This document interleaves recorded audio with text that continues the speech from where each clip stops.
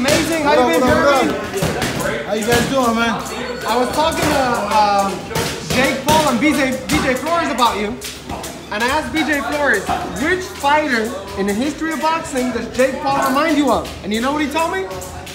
Jeremy Williams. Really? Yes. It's a big compliment. I appreciate it for him.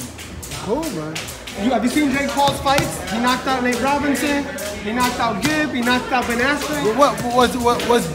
What is he coming in at? What weight? 190, 200. I fight him. No, he wants to fight Conor. He wants to fight Dylan Dennis. He wants to fight like... For what? For what? It's entertainment. It's entertainment, but it's boxing. It's not their #1 sport. If he fought them in their #1 sport, it's a different story. Give him a couple years. It's only his third fight. Jeremy. In 2-3 years, you think a guy named Jake Paul? Yeah. He wouldn't even be close to being able to fight anybody of upper level caliber. How do you know? Maybe he will. He's dedicated. Think of a fuck. Boxing is not that easy.